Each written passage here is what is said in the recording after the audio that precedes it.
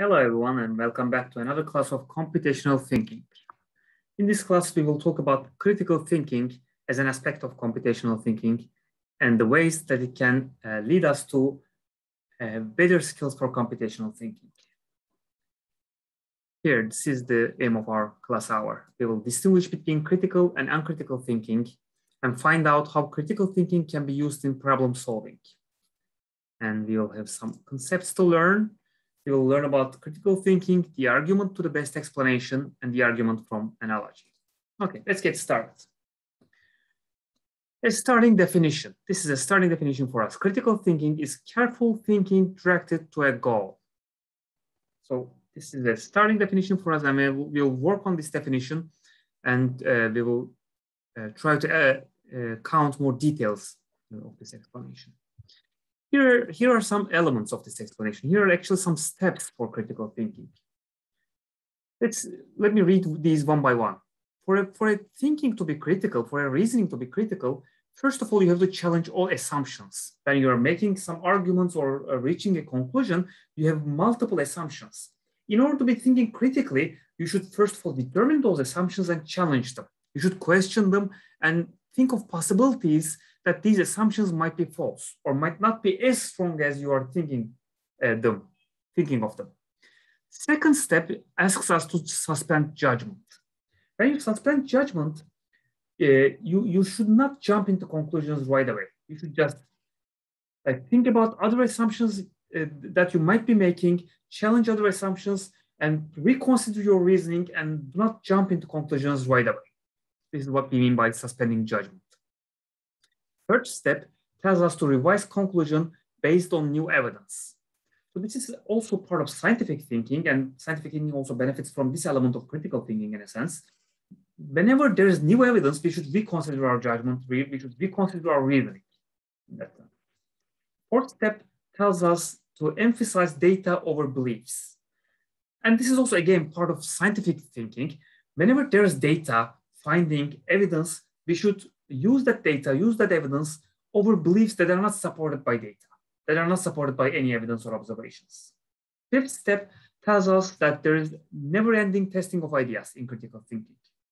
You should always test your ideas. Whenever you find new evidence or new data, you make new ideas, you come up with new ideas, and you should test them with even further newer data again. And you should never stop in this process. Sixth step tells us that one attribute of critical thinking is the perspective that mistakes are data. You should learn from your mistakes. Mistakes are data in that sense. Whenever you make a mistake in your practice, in any practice or in any decision or in any judgment that you're making, you should take that mistake as an information, as a data, and you should place it among other data that you're using and inform yourself with your mistakes for your future judgments or future actions. Seventh step tells us, or seventh attribute actually tells us, the earnest consideration of possibilities and ideas without always accepting them. You should be sincere with yourself. That's what it means by earnest consideration. You should be sincere that you are not abiding by, you're not sticking to your assumptions or your beliefs. You should always be testing them. You should always be reconsidering your assumptions and ideas. You should be sincere to yourself. That's the important thing in this step. And the eighth step tells us, or eighth aspect rather, tells us that we should be looking for what others have missed.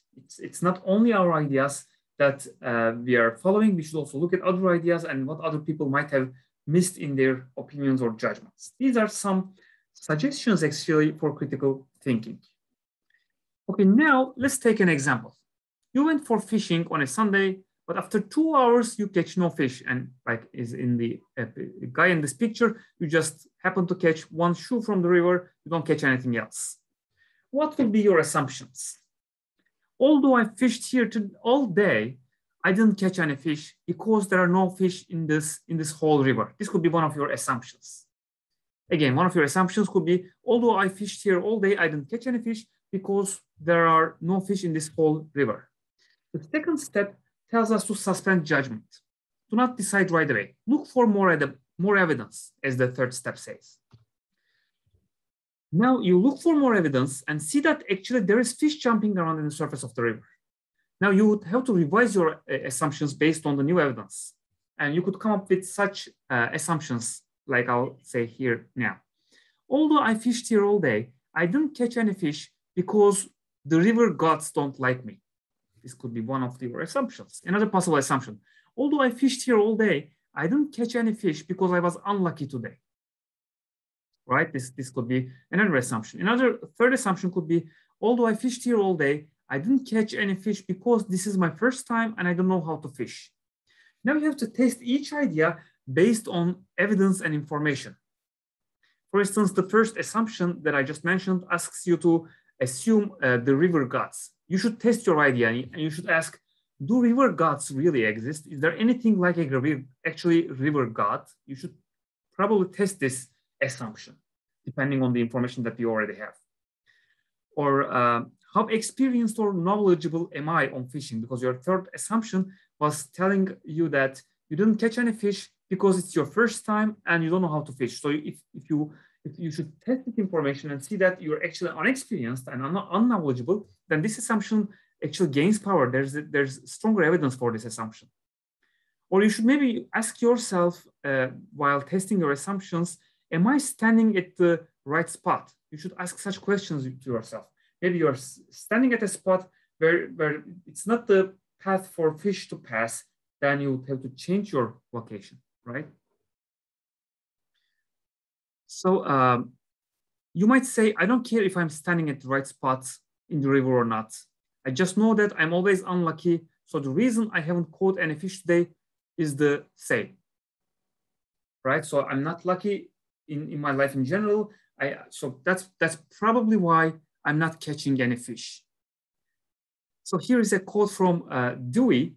He says, immediate acceptance of an idea that suggests itself as a solution to a problem, example, a possible explanation of an event or phenomenon, or an action that seems unlikely to produce a desired result, is uncritical thinking. This is the opposite of critical thinking.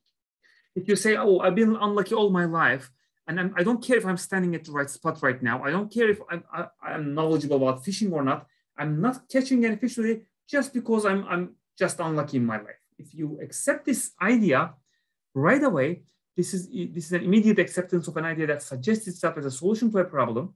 This is an instance of that explanation that Dewey gives here, and it's an instance of uncritical thinking. That shouldn't be your explanation. That's not an example of critical thinking. Or you can think of another example, again from Dewey. Dewey says, ongoing suspension of judgment in the light of doubt about a possible solution is not critical thinking. Now, again, ongoing suspension of judgment in the light of a doubt about a possible solution is not critical thinking. I can say, I do not know what happened here, but I'm just not going to think about it any further. I'm tired of thinking about why I'm not catching any fish. I'm just stopping to think about it. So you are suspending judgment here, ongoing suspension of judgment. You're not just taking a break from judgment, you're just suspending it forever. This is not critical thinking either, according to Dewey. Dewey is this famous American philosopher who wrote this article about critical thinking, and this is one of the criteria that he says about uncritical thinking.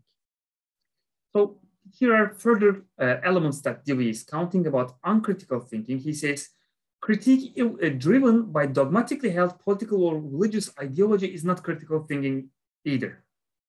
Or derivation of a conclusion from a given data using an algorithm is not, again, critical thinking. For the third element here on the screen, I can say I'm 100% sure that the river gods hate me. I mean, pick your crazy version of crazy dogmatic story. Maybe river gods, maybe another story, maybe some genies preventing you from fishing. So such explanations cannot be critical thinking, according to the criterion that Dewey is giving here.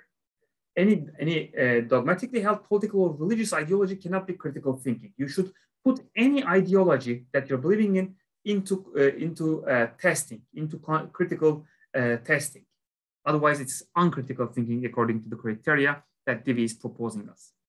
And the last element says derivation of a conclusion from a given data using an algorithm is not critical thinking either. A good example of this uncritical thinking element will be discussed in the lab session, and I will be giving the primary elements of that example towards the end of today's class. So let's wait for it until the end of this class. So let me just go on with my next slide. Here are some reasons for falling into uncritical thinking. Suspending judgment, no matter how strong the evidence, could be one reason. Reasoning from an unquestioned ideological or religious perspective could be another reason. Or routinely using an algorithm to answer a question could be a third reason.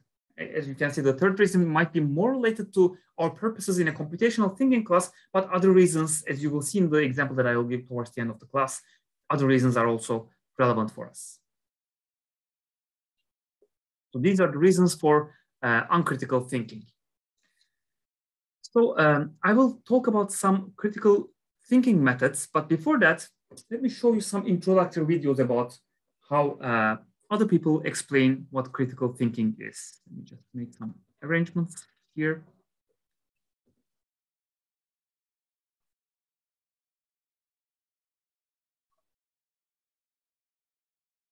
Critical thinking is all about asking questions. The right questions. Questions that help you assess both the meaning and the significance of claims and arguments. Building these skills and applying them in your life makes it easier for you to assess evidence, evaluate arguments, and adapt your thinking so you stay switched on and engaged in different situations. Critical thinking involves stepping back from a situation to enable you to see all the angles before making judgments or taking decisions. It means identifying the key points, analyzing the sources of information, weighing up different types of evidence, just as a judge and jury would do in a court of law, and putting it all together into your own independent, thought-through point of view. One thing that it's very important to realize is that critical thinking isn't about being critical.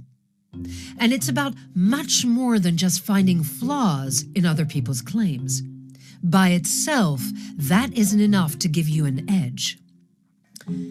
To be a true critical thinker means being creative, reflective, and adaptable, evaluating the evidence to decide for yourself what is accurate, what is relevant, and do I have sufficient information to take a decision on this topic? Thinking critically means taking a stand for yourself. It can be difficult not to be swayed by close family or friends' views on things, or certain beliefs that just feel right. But learning how to use these higher-order thinking skills can help you to feel much more confident in your own opinions and conclusions. Critical thinking is also about a sense of discovery and excitement.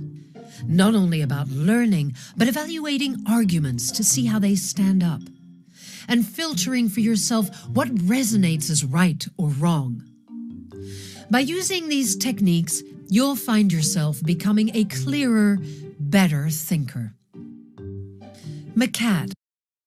Okay, this was one of the videos that I found interesting, and here is another video. Let's watch it together. Critical thinking is a term that gets thrown around a lot. You've probably heard it used often throughout the years, whether it was in school, at work, or in everyday conversation. But when you stop to think about it, just what exactly is critical thinking? And how do you do it? Simply put, it's the act of deliberately analyzing information so that you can make better judgments and decisions. It involves using things like logic, reasoning, and creativity to draw conclusions and generally understand things better. This may sound like a pretty broad definition, and that's because critical thinking is a broad skill that can be applied to so many different situations. You can use it to prepare for a job interview, manage your time better, make decisions about purchasing things, and so much more. Now, as humans, we are constantly thinking. It's something we can't turn off. But not all of it is critical thinking. No one thinks critically 100% of the time. That would be pretty exhausting. Instead, it's an intentional process, something that we consciously use when we're presented with difficult problems or important decisions. In order to become a better critical thinker, it's important to ask questions when you're presented with a problem or a decision before jumping to any conclusions. You can start with simple ones like, what do I currently know? And how do I know this? These can help to give you a better idea of what you're working with and, in some cases, simplify more complex issues. Let's take a look at how we can use critical thinking to evaluate online information. Say a friend of yours posts a news article on social media and you're drawn to its headline. If you were to use your everyday automatic thinking, you might accept it as fact and move on. But if you were thinking critically, you would first analyze the available information and ask some questions. What's the source of this article? Is the headline potentially misleading? What are my friend's general beliefs, and do they inform why they might have shared this? After analyzing all of this information, you can draw a conclusion about whether you think the article is trustworthy. Critical thinking has a wide range of applications in the real world. It can help you to make better decisions, become more hireable, and generally help you to better understand the world around you.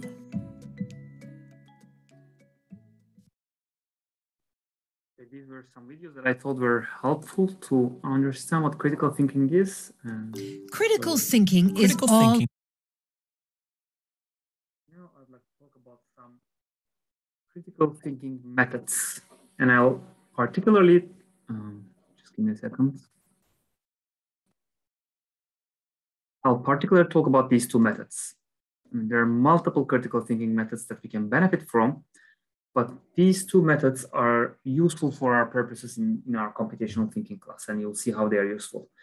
These will be argument to the best explanation, and another method, argument from analogy. So let me start with the first one, the argument to the best explanation. A hypothesis gains inductive support if, when added to our stock of previously accepted beliefs, it enables us to explain something that the observer believes, and no competing explanation works nearly as well. This is a formal definition of the argument to the best explanation. So an argument, again, gains support, gains actually inductive support. Remember this term from our previous class. When it can explain something that the observer believes, and no other explanation works as well as the explanation that we are using. So if one explanation is better than other explanations, and it can give sense to what we are observing or believing, then we can call such an explanation that this is the argument to the best explanation. Okay, let me just move on to some examples. Here is an example. Look at this picture. You come to your apartment and observe that the door is slightly open. Now we will use critical thinking techniques, actually the one particular method, the argument to the best explanation, to find out what's happening here. You come to your door, from this distance, you see that the door is slightly open. As they say, the door is ajar, that's what they say, okay. Here are some possible explanations that you might immediately think about. First one, you forgot to close the door when leaving home this morning. This might be one possible reason. Even when you had never done it, maybe you woke up early, maybe you were very tired in the morning, and you might think that, okay, maybe I just forgot to close the door, and just some wind just opened it even further, and I couldn't maybe properly close it in the morning. A second reason might be someone with the key got in and forgot to close the door. Maybe you gave your key to one of your parents, to your spouse, or to someone else, to a friend, or to your neighbor, and maybe just they got in and they forgot to close the door, and maybe they're already inside, okay? A third possible explanation is this: a genie opened the door for you. You came home and your favorite genie just opened the door for you. A fourth explanation could be a burglar broke into your house and just didn't bother to close the door when they were leaving. A fifth explanation, there was a mistaken police raid on your house. Okay, so let's try to evaluate these explanations one by one. Look at one. Look at the first one. So one is not very likely. You just look at the door. You try to imagine your morning. You try to imagine whether you could have forgotten to close the door, and you conclude that first explanation is not very likely because you remember closing the door in the morning. You remember the closing sound. You remember that you checked whether you pulled it strongly enough or not. So you think that it's not very much likely. Then you consider the second explanation. It's improbable in this case, in my example, for instance, because you do not remember having given a key to anyone. You didn't give your key to your parents, not to your neighbors, not to your spouse, not to your friends, not to your neighbors. So now that you don't remember giving your key to anyone, the second explanation is out of the picture as well. So you look at the third explanation, it doesn't seem like a meaningful explanation. Genies usually don't open doors for us, so it's far from a meaningful explanation, it's gone. You look at the fourth explanation, a burglar might have broken into my house. It's a possible explanation. You take it as a possible explanation. Then you look at the fifth explanation. It's also a possible explanation. Maybe there was a mistaken police raid in my house. Maybe the police was looking for someone else. They mistook my house to be their house and just they got into my house by force and they left the door open. Maybe they're still inside. Okay, so fourth and fifth are better explanations than first three because of the reasons that I'm giving in my example. Now you may have to make, as a critical thinking person, you have to make further observations. Upon further observation, you see that the door lock is damaged. You get into your room and you see that your laptop is missing. Now you have further observation, you have further data. At the beginning, you just had this picture. You're outside your house, you come to your house, the door is open. You think of possible reasons, you immediately eliminate a couple of them, and you're left with two explanations. You make further observations, and you see that the door lock is damaged and that your laptop is missing.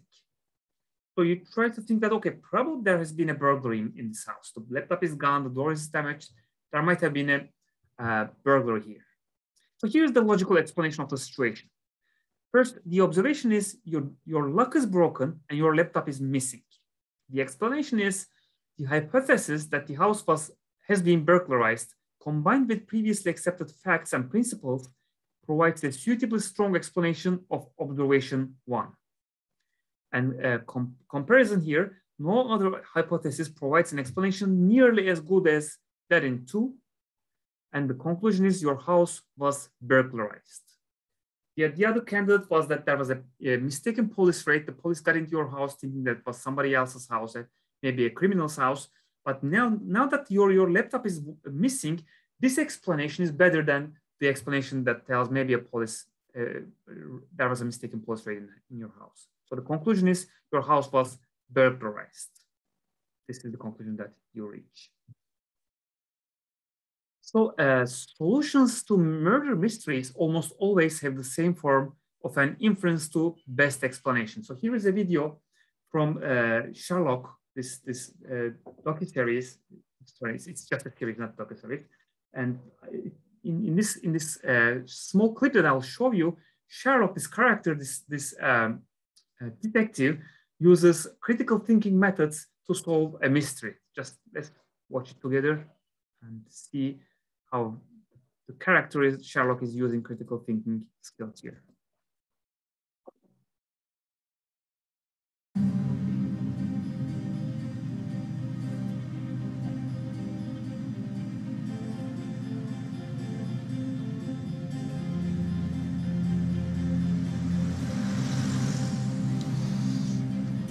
Okay, you've got questions. Yeah, where are we going?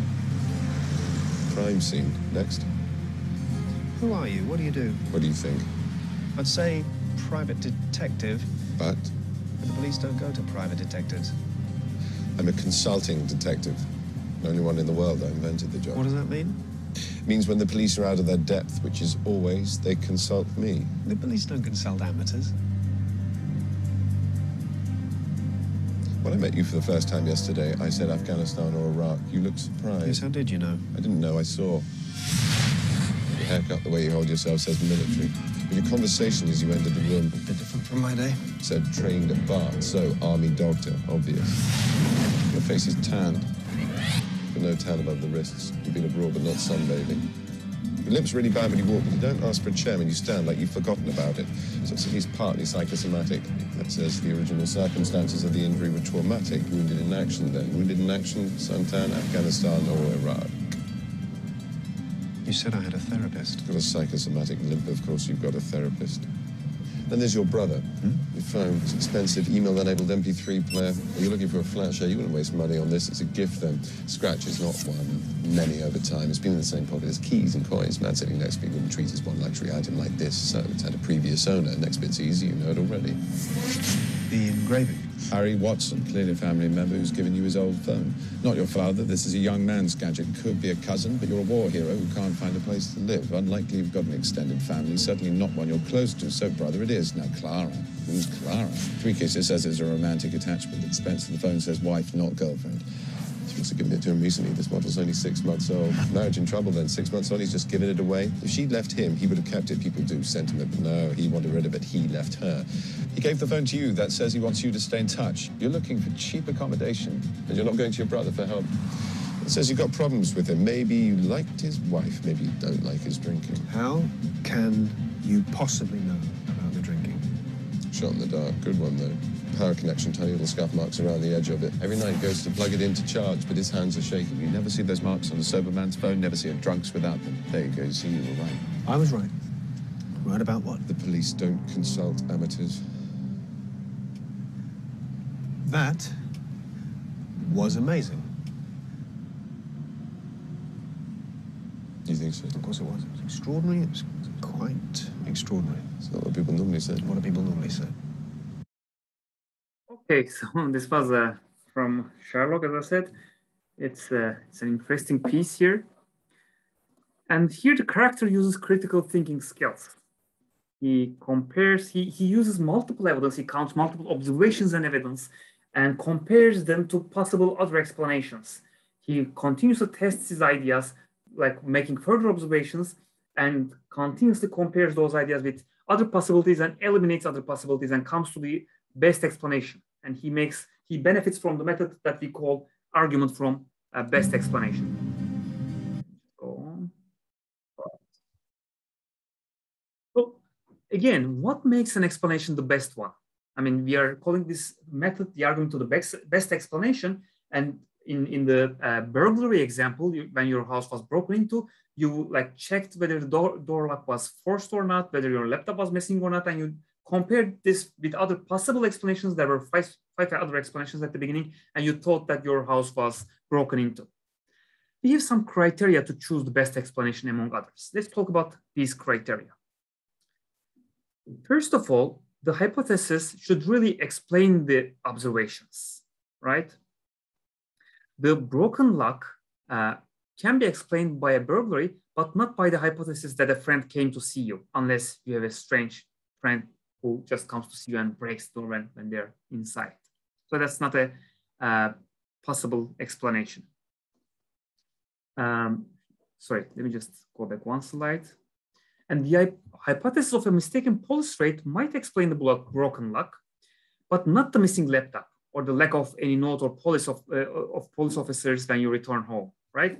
So, I mean, the first reason the friend explanation doesn't work is because the lock was broken, but the broken lock could have explained the mistaken police raid. Police might have thought that there's a criminal living in this house and might have broken the door, but then why would your laptop be missing, right? I mean, regularly we don't think police is like stealing your laptop. Okay, maybe the laptop was taken by the police because they wanted to observe some facts about your criminal activities. If they are convinced that you are still the criminal that they were looking for, then you will need further observation. But otherwise, that explanation would not explain the missing laptop there. Also, there were no police notice. If police is breaking into your house, you would either expect the police people being inside the house when you come, or a notice that your house was raided by the police and you should come to the police station for giving your testimony, etc. Right? So none of those were there. So probably the best explanation says that the best explanation that explains the observation is that your house was broken into. Second criteria is that the explanation should be deep. We need a deep explanation. An explanation that's not deep but shallow when the explanation itself needs to be explained. An explanation is not deep but shallow when the explanation itself needs to be explained. When you say use an explanation to give an idea about a situation, but that explanation you give needs further explanation, then it's not a deep explanation. Okay, it's a shallow explanation. So, for instance, why did the police raid your house? Maybe because they suspected you. That explanation is shallow if it immediately leads to another question. Why did they suspect you? Because they had the wrong address? If they did not have the wrong address, then why we would wonder then we would wonder why they suspected you. So without an explanation of their suspicions, the police raid hypothesis could not adequately explain the broken lock. The explanation should also be powerful. So it's a mark of excellence in an explanation that the same kind of explanation can be used successfully over a wide range of cases. Many broken locks can be explained by burglaries, right? The explanation should not aim at explaining all possible events. The door was opened because a genie opened the door for you, and you cannot know why genies do the things that they do. This could be one explanation. You cannot explain why genies do things that they do, and a genie just opened the door for me. So each time you cannot explain an event, you can say that a genie caused this event. So in this case, an explanation is trying to explain all possible events that you cannot explain by observations. Such an explanation is weak because you cannot falsify this explanation. You cannot possibly find proof that the genie did not open the door. An explanation should be falsifiable. There should be conditions that you can count that would, in a hypothesis, falsify the explanation. Take the burglar explanation, for instance. You can say, even before looking into your room, if none of my valuables are missing, then probably this explanation of burglary is not a good explanation. You give the conditions under which you can falsify this explanation. But the genie explanation cannot be falsified. How can you falsify a genie explanation? By making observations. So that's why the genie explanation is trying to explain all possible events in which you cannot give a good observation, or you cannot give a good explanation based on observation. Such an explanation is a bad explanation if it's trying to explain everything, right? The explanation should be modest. This is the fifth attribute of a good, this is the fifth criterion of a good argument to the best explanation. The explanation should be modest. The explanation should not aim at explaining more than what's observed. You just come to your house, the door is open, the house was forced, and your laptop is missing. This is what you observe. But if you say, when you find your lock broken and the laptop is gone, you should not jump to the conclusion that there's a conspiracy against you or the gangs have taken over your neighborhood. Just this bunch of men who is a gang, who are members of a gang, have taken over the neighborhood, and they have a conspiracy against you personally, and that's why they broke into your house and took your laptop. This is not a modest explanation. This is just saying much more than what's observed, right? So that's why that explanation would not be a good explanation either. A sixth criteria, the explanation should fit our well-established beliefs. The door broke open because of a rare chemical reaction in the air molecules around your door lock, and your laptop disappeared as a result of weird quantum tunneling. This could be one explanation, right? Again, let me just repeat this weird explanation. The door broke open because of a rare chemical reaction in the air molecules around the door lock, and your laptop disappeared as a result of weird quantum tunneling. This could be one explanation, but it doesn't fit our well-established beliefs. Such explanations do not fit our well-established chemical and physical explanations. Your laptops do not disappear as a result of quantum tunneling. It's a very, very rare and interesting and small phenomenon that doesn't explain the disappearance of your laptop. So such an explanation would not fit our criterion of a good explanation. So here we have 6 explanations that qualify an explanation as a good one. And we can use these criteria to find out whether one explanation is better than others. And this comprises the argument to the best explanation, the method for the argument to the best explanation. Okay. I will give another example after I explain the second method, argument from analogy. This argument moves from a premise that two things are similar in some respect to the conclusion that they must also be analogous in a further respect. Here is the logical formulation of the argument from analogy. One entity A has attributes A, B, C, and Z, and entity B has attributes A, B, and C, and we reach the conclusion that therefore entity B probably has attribute Z also. The 3 dots you see to the left of number 3 means therefore in logical formalization, it means therefore. So you read the last line as therefore entity B probably has attribute Z as well. And you can apply this argument from analogy to multiple examples. Here is one example. You are considering whether or not to buy a new model of laptop from a particular brand. This is the new laptop you see in the market, or when you're browsing your favorite shopping website, you see this laptop. You're considering whether to buy it or not.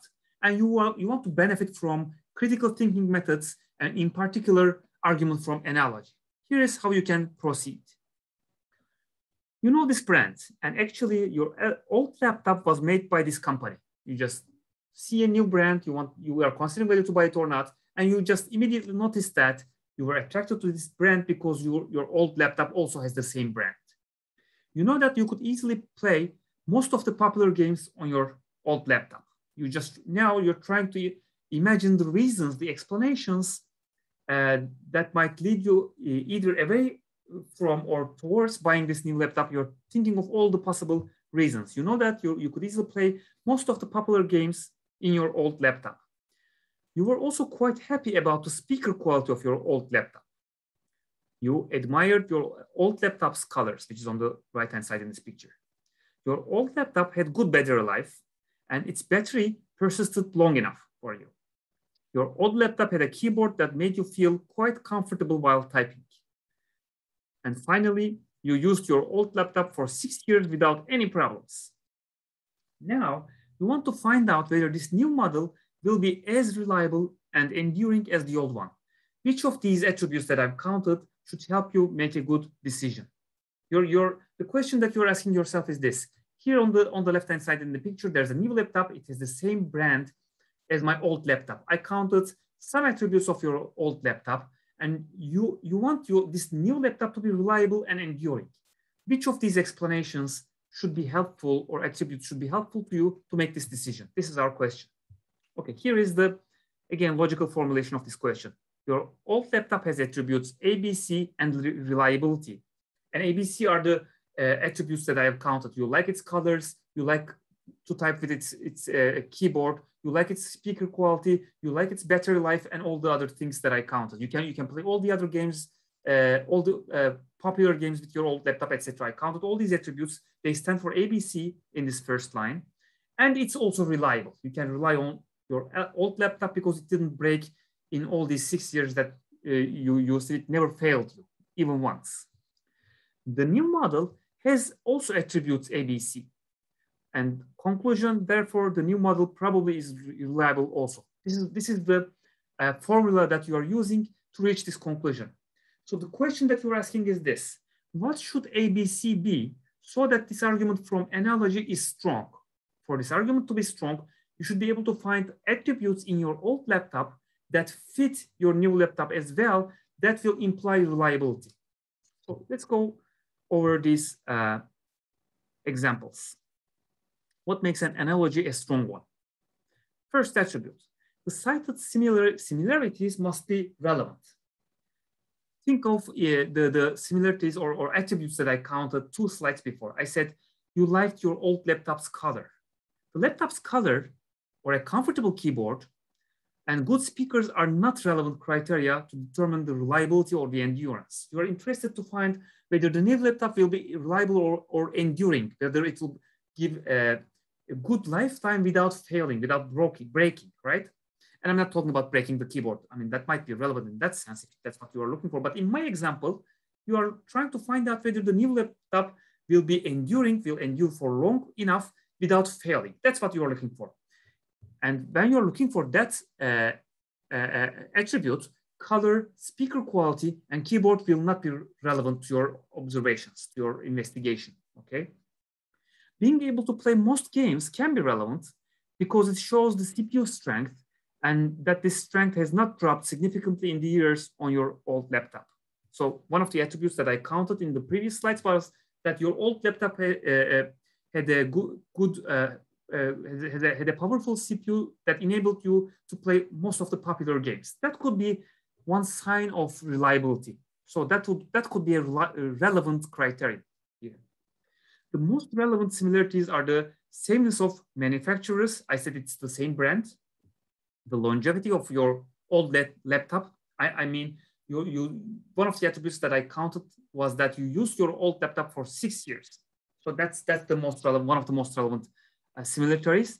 similarities and whether it lost any of its CPU power during its lifetime. So these are the relevant criteria that you should check, and not its color, speaker quality, or the comfort of its keyboard, right? For your purpose in this case. The similarities must also be important. The battery life of a computer might or might not be relevant to its reliability and endurance. Many new laptops have acceptable battery lives already. So, I mean, whether the battery life of your new laptop is 4 hours or 8 hours might be important for other purposes, but not whether it wouldn't show whether it's reliable and enduring. That's what you're after. You want to use this laptop for long years. You're not interested whether the battery life is long or very short. I mean, very short might be a problem, but whether it's like 4 hours or 6 hours, you are not interested in. And also, moreover, many new laptops, you know, that have good enough battery lives. You don't care whether it's like 4 hours or 6 hours or 6 hours or 8 hours in this example. So it might not be important. It might not fulfill the criterion of being important. So the similarity in question has to be more specific. It should not be common in many other similar entities. As I said, many new laptops have long battery lives. If it's similar in many alternatives, it's not an important aspect of this explanation. It doesn't make the analogy a stronger one. Many other laptops have good battery lives. I don't care whether this one has a good battery life or a superior battery life. It's not part of reliability for me. On the other hand, if just a few laptop models have good battery life, then this similarity can also be an important one, right? So it will depend on the circumstances.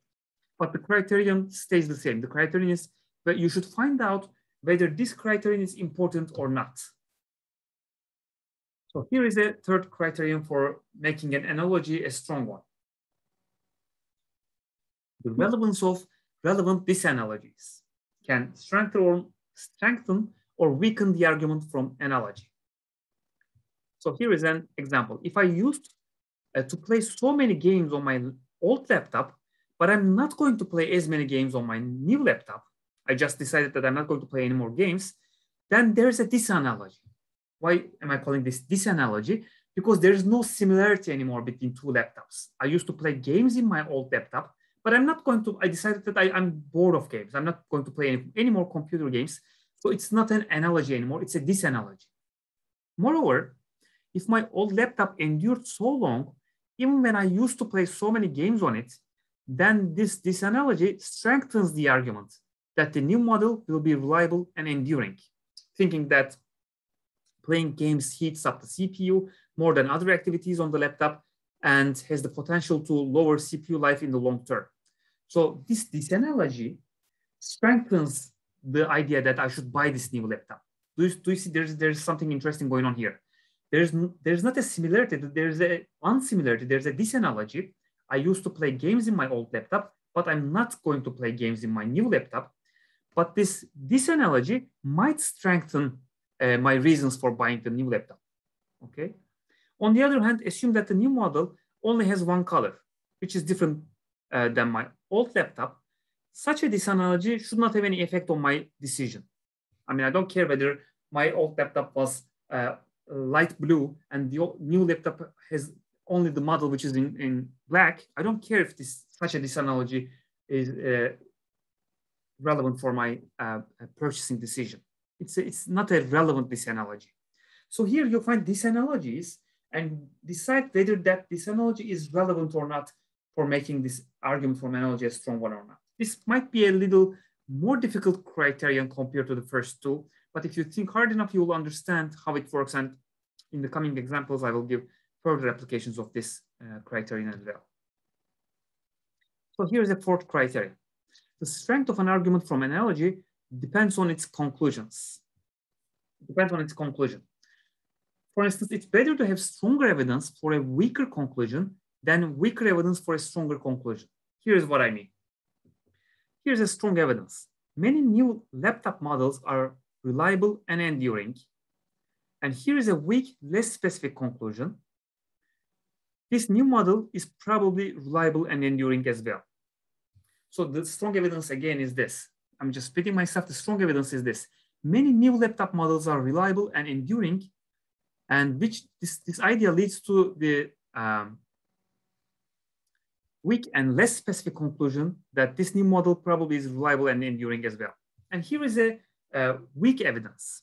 My old laptop from the same manufacturer, endured well for 6 years without much loss in its processor power.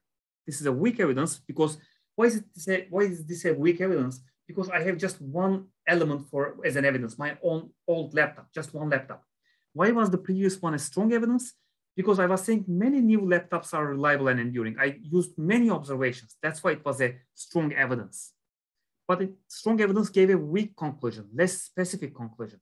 Now I'm using a weak evidence. My old laptop from the same manufacturer endured well for 6 years. It's a weak evidence because it's just one observation. And it gives a strong, which means more specific conclusion. This new model is probably as reliable and enduring as the old model because it's coming from the same manufacturer. It's better to have a weak conclusion because it's more probable to hold, whereas a strong conclusion is less probable to come out true. So when you say many new laptops are reliable and enduring, you have a strong evidence because you observe many things, but you have a weak, less specific conclusion. You say this new model is probably reliable and enduring as well. When you use a weak evidence, you say my old laptop is reliable and enduring. It endured for 6 years. It's a weak evidence because you have one observation here, just your old laptop. You have more specific, more strong conclusion. You say this new laptop is probably reliable and enduring as the old model, but it's not a good idea to use the strong conclusion here. It might be counterintuitive for you, but it's less probable that the new laptop will be reliable and enduring if you use the strong conclusion. You want a weaker conclusion in the sense that it's less specific. The weaker conclusion was saying, was leaning on the idea that many new laptops are reliable. Let me just simplify this example. I understand that this example might be more difficult than previous examples, but let me simplify it. We've got two explanations. First one says, many new laptops are reliable. Second one says, my old laptop was reliable. Many new laptops are reliable versus my old laptop was reliable. And you are trying to look at these two explanations and find out whether the new laptop that you're trying, this is the new laptop you're trying to buy, is more probably reliable and enduring. Many new laptops are reliable, just my old laptop was reliable. This one gives you more probable result because there's more evidence there, right? That's why you need a weaker conclusion that stems from stronger evidence. Again, these explanations are not as easy as the previous example about a burglary in your house, but if you think hard enough on these, you will probably understand what I'm trying to get at here. So again, these four are the criteria that make an argument from analogy a strong one. The analogy should be relevant, important. There should be relevant disanalogies, and the analogy should depend on the strength of the analogy depends on its conclusion. Okay. So now let me just give you a critical thinking example. And in this example, we will benefit from the argument to the best explanation to analyze the example. And in the lab session, you will use the argument from analogy to try to find a solution for this example. So let me just show you these videos and explain what's happening here. Amazon software engineers recently uncovered a big problem. Their new online recruiting tool did not like women. The glitch, sources told Reuters, stemmed from the fact that Amazon's computer models were trained by observing patterns in resumes of job candidates over a 10-year period, largely from men, in effect teaching themselves that male candidates were preferable. Reuters correspondent Jeffrey Daston. The technology thought, oh, Amazon doesn't like any resume that has the word women's in it. Women's, captain of a women's chess club, captain of a women's soccer team, and all women's university, because the company has hired so many male engineers or software developers, data scientists, so forth.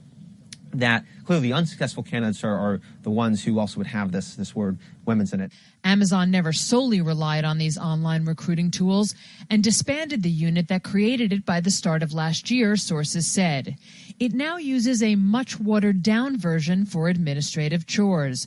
The company declined to comment. Daston explaining that artificial intelligence is only as smart as the information it's fed.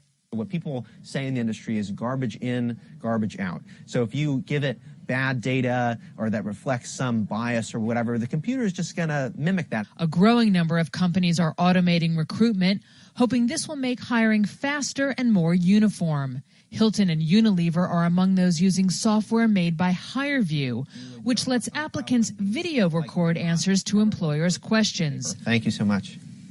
HireVue's CEO says his firm analyzes candidates' speech and facial expressions in order to reduce reliance on resumes. Amazon, a source said, has a new team assembled to give online screening another try, this time with a focus on diversity. That was a problem that explains what's happening in Amazon. And here is another video that explains the same situation. Amazon is learning a tough lesson about artificial intelligence. The company has now abandoned an AI recruiting tool after discovering that the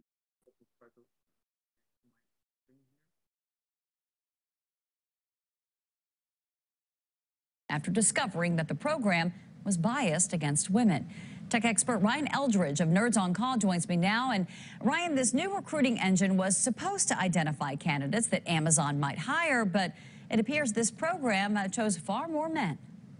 Yeah, it's kind of garbage in, garbage out. Unfortunately, it was basing its decision on 10,000 different resumes, and it was based on what hiring practices Amazon was already doing. So there might have already been some gender bias already in the data that was being put in. But what happened was the system essentially started discounting anytime someone had graduated from a female college or a women's college, or had the word women's in their resume, like captain of the women's chess team, for example.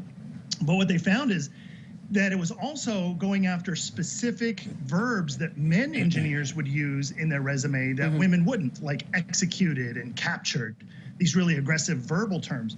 So even though they could take out and say, okay, well, if you graduated from a women's college, let's go ahead and ignore that. We're not going to call that something you need to bias on. It was the other things that the algorithm was finding to suss out this bias. Yeah, so Ryan, though, the technology is only as good, and the AI technology is only as good as its makers, right? And they can't escape the bias of its makers. So this raises a lot of questions about artificial intelligence and its objectivity. It does. You know, and when you think about what we're doing currently, I own 3 different tech companies, and we hired hundreds of thousands of people over the course of the last decade.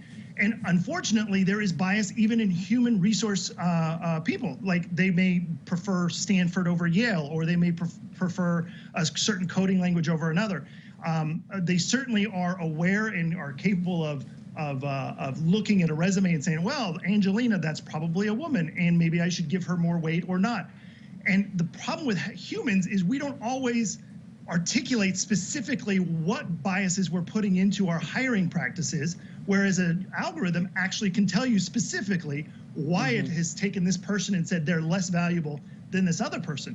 A lot of times when it comes to hiring, HR managers are kind of going with their gut, or they're going with what they think is best, whereas really there may be a bunch of unspoken biases about where they live, their gender, or the schools they went to, and all kinds of things. Yeah, other things that can factor in. Okay, so Ryan, now that this issue has surfaced, how do the companies like Amazon, Google, how do they tackle this problem? Yeah, so, well, with a low unemployment rate, there's not a lot of applicants when you put out a call for resumes, especially if you're looking in the tech sector where you're looking for very specific skill sets. So what they were trying to do is create a tool that could also not just go through reams of resumes, but could also go out on the internet and find candidates on LinkedIn and other job posting websites. And 55% of human resource managers that were surveyed by careerbuilder.com said they would use some sort of AI system to automate their job a little bit. And so this is something that's not going to go away. We're all going to start seeing this more and more. And it's a little bit frightening to think that there's a computer that's going to decide whether I get the job or not. Right, but places like Goldman Sachs and several other companies are already deeply invested in this technology to make their hiring and recruiting more effective. Yeah. All right. Ryan Eldridge, thanks so much for talking to us. Appreciate it. Okay, so this was the idea. This was what's happening in Amazon. So long story short, Amazon was using a recruiting algorithm, software.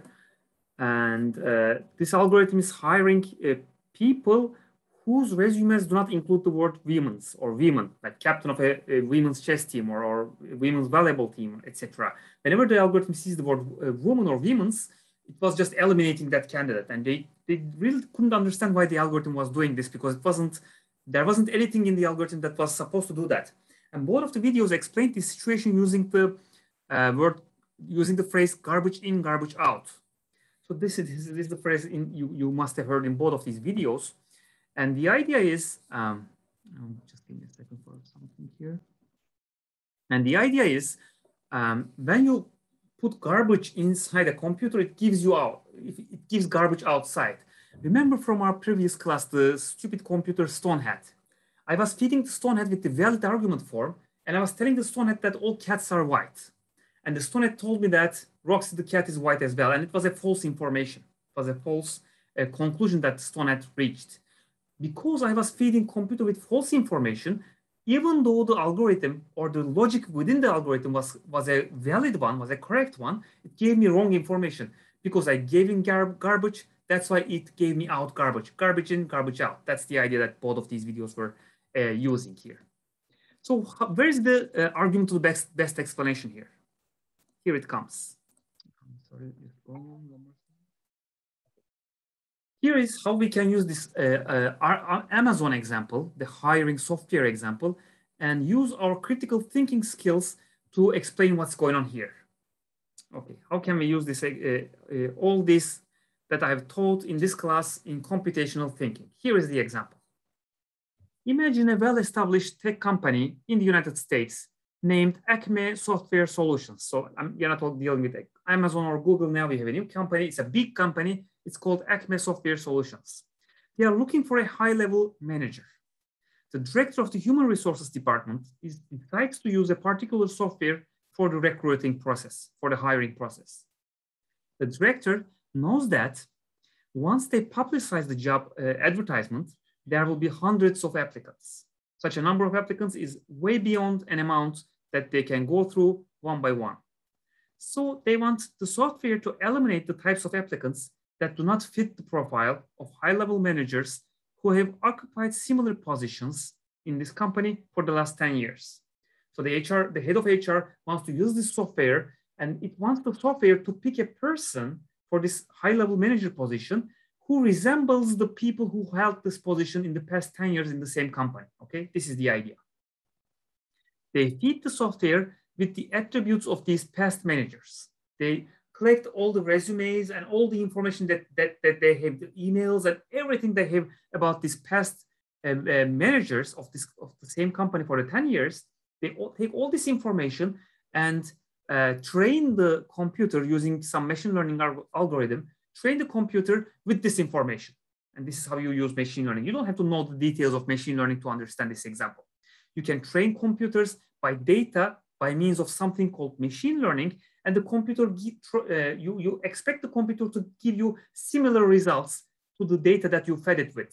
In this example, you feed the computer with the attributes of high-level managers for the past 10 years, and you expect the computer to look at the new resumes, new CVs, and pick the person who resembles one of the managers in a relevant way, of course. After the company publicizes the advertisement, they receive 1,400 applications. They use the software, and the software reduces the number of applicants to 100. This is a number that the human resources department can easily observe. They can now observe the 100 applicants one by one, and they don't need the software anymore. They use the software to reduce the big number, 1,400, to just 100 applicants. But then something happens. before what happens, they want the software to eliminate the types of applicants that do not fit the profile of high-level managers who have occupied similar positions in this company for the past 10 years. This is what they are expecting. They fit the software with the attributes of these past managers. So I just tried to explain to you that they fed this past manager information to the computer. They use some machine learning algorithm. Again, you don't have to understand what's machine learning to understand this example. Machine learning, you just have to know that machine learning is a system by means of which you can give some huge data to a computer and ask it to find similar elements in the new data that you're presenting it. In this example, you are feeding the data of past managers or in this campaign to the machine. The machine uses machine learning algorithm and looks at the new applicants, 1,400 applicants, and tries to find the applicant which resembles one of the previous, or not, sorry, not one of the, which resembles the attributes of the previous managers, okay? This is what happens here. But one curious employee in the human resources department just goes through all these 100 resumes that the machine reduced to. The machine reduced 1,400 resumes, CVs, to 100. And the human resources department is looking at those 100 CVs. One employee in the human resources department just notices that none of these 100 applicants is a woman. All of them are men. And they wonder why. What's happening here? So again, I just try to create a situation which resembles the case in the what happened in Amazon in the videos that you have watched. I just slightly changed the example.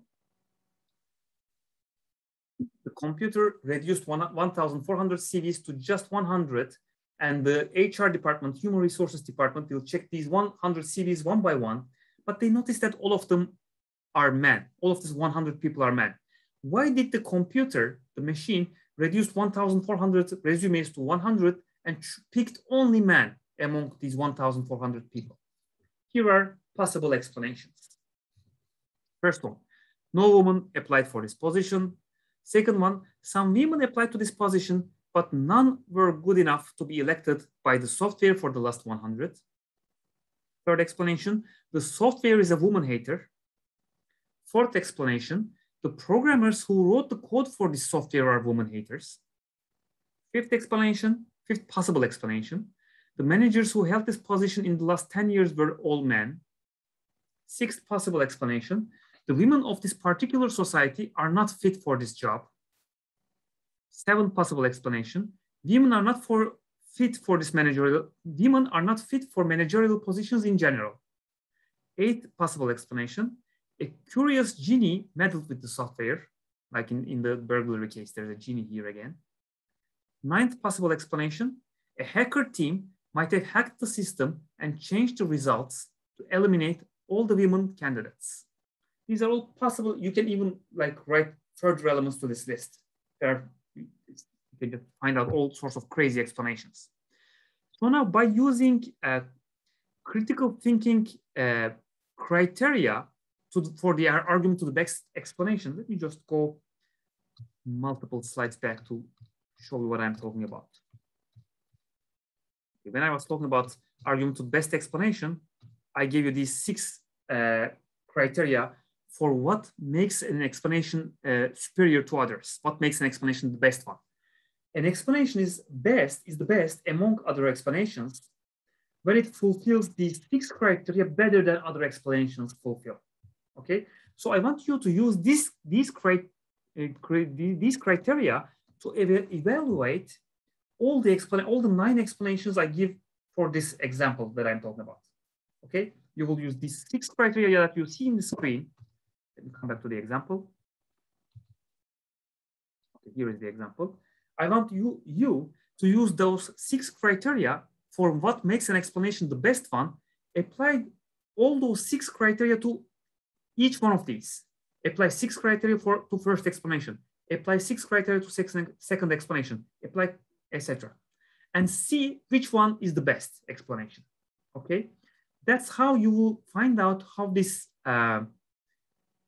problem can be explained.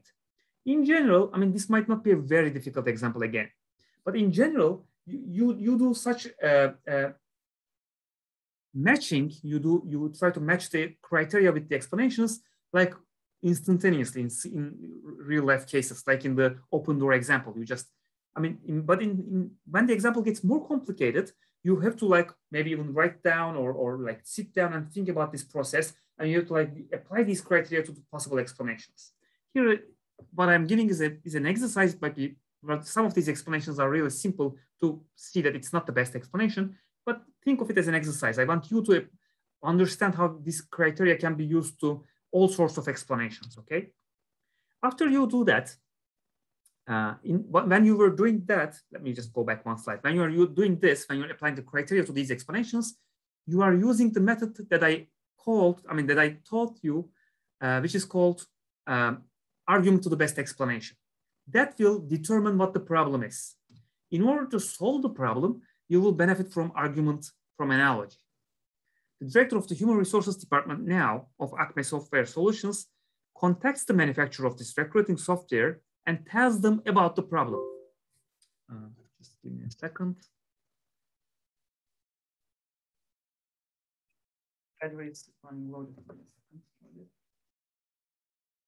Okay. So the director of Human Resources Department of Acme Software Solutions contacts the manufacturer of this recruiting software and tells them about the problem. And the code developers in the software company go through the code and try to fix the problem. They want their software to give the same weight to both male and female candidates and not show bias towards men. These developers benefit from argument from analogy to change the software. Okay, this is the idea here. So first of all, here is the logical description of the problem. First line, past high-level managers had attributes ABC, etc., and successfulness. Second line, second premise, the new high-level manager also has attributes ABC, etc. I mean, the same attributes as the first line. Therefore, the new high-level manager probably will be successful also. So this is the logical structure, and developers are dealing with this question. What should ABC, etc. be so that this argument from analogy is strong while it does not show positive bias towards men? And this will be your job in the lab session to find out. You'll benefit from argument from analogy to find out how the developers can improve their software, what type of criteria they should use to develop, or what type of strategies, what are some possible strategies for developers to use to develop their software. And you'll discuss, as I said, these strategies in the lab session. So this finalizes today's class on critical thinking and how we can use some of the critical thinking skills for computational thinking. Thank you for bearing with me, and we will see each other in the lab session.